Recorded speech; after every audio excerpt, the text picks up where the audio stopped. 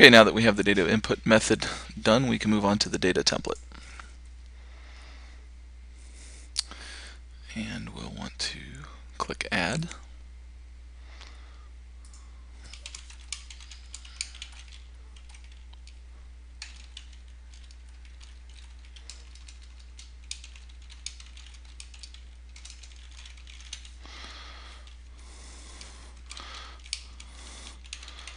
Post description, this will make sure that it ends up actually as the device that we're adding, so that we can distinguish between the data sources. And the data input method here we want is the one that we created there. And the first one we want to name is CPU 05 second.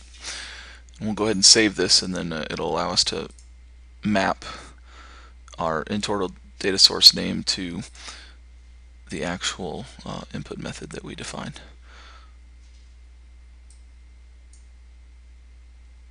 And I can save that. Here's the annoying part about Cacti, is actually getting bounced out every time we save. It'd be really nice to be able to create all these data source items and then save, but that's alright. And then that one is already mapped up there, so we can click Save. And we'll add another data source here. CPU 0 5 minute.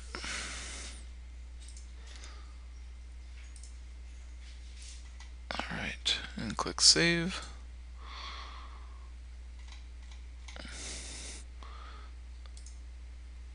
Alright, like last time, the rest of this is going to be data entry, so I'll pause here for a second. Okay, now that I have all of the data source items in here, you can see, we'll go ahead and validate that they're matched up. I see 01M here with CPU 0 1 minute. And we have the 5 minute to the 5 minute, 5 second to the 5 second. And that's for CPU 0. Now for CPU 1, we see that the 1 minute are matched up.